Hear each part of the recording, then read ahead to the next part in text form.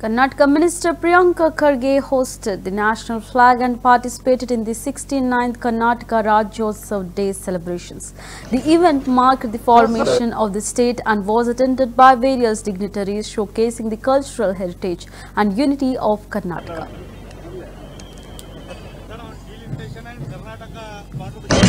See, in the last 11 years, Karnataka has been shortchanged by the central government, and that needs to be set right. And for that, we all need to unite and ensure that our voices are heard till Delhi. And the delimitation process that is suggested will again shortchange the entire South India and in particular Karnataka.